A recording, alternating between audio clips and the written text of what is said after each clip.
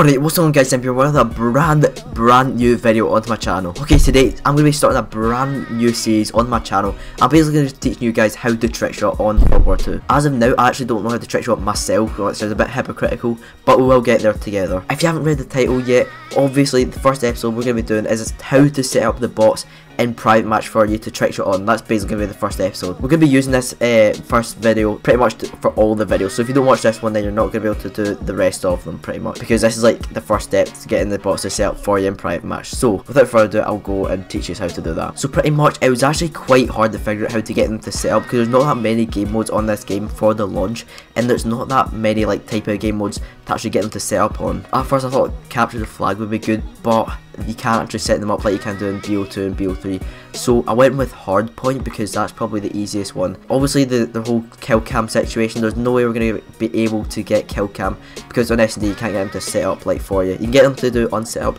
but that's not the purpose of this video, is to get them to set up for you. The big thing, choose hardpoint as your game mode. I've got a preset saved here, so follow me along as we go through this. So time limit unlimited, score limit unlimited, active delay 30 seconds, location order random, codcaster enabled. I don't know if that makes any sense or if that even means anything, but I don't know if codcaster means like anything. But general settings, pre-match timer 15 seconds, time change in-game enabled, spectating free, spectating POV free, kill cam enabled, minimap constant, battle chatter enabled, announcer enabled. If I'm going too quick at any point, just pause the video and yeah, go back to it.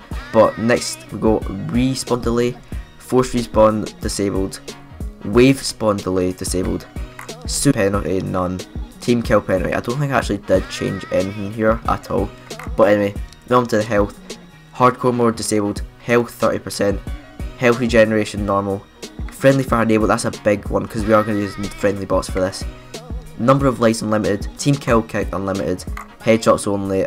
None of the rest matters, don't need to change any of them.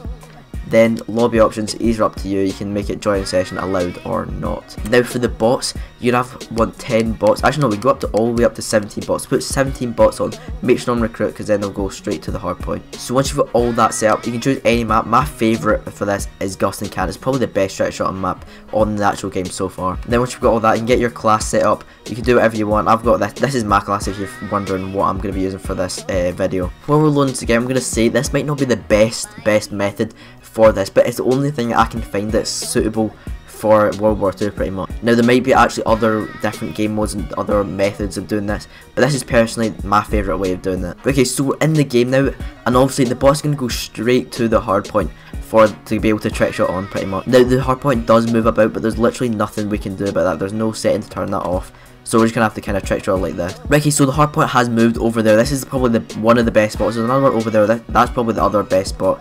But we're going to go for a shot right now. Let's see. Right, that was just awful. But as you can tell, I can't really trick shot yet in this game. I've got an example shot for you guys to show you what it's like on this map.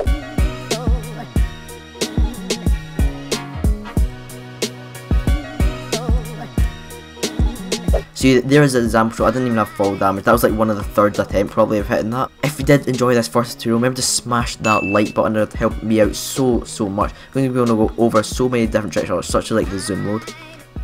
Like so, just like that. Also going to be going over all the different knacks. I may also make a tutorial on how to insta swap, but I don't know if that's really necessary, because a lot of people know how to insta swap, and basically if you don't know how to insta swap, just like that, what I've done on my screen right now. If you want to know how to do all those trick shots, make sure you subscribe to the channel, turn notifications on, because we'll be going through all those trick shots. Anyways, I hope you enjoyed this video. Remember to smash that like button and subscribe, and it's been simple. Later. Peace. Take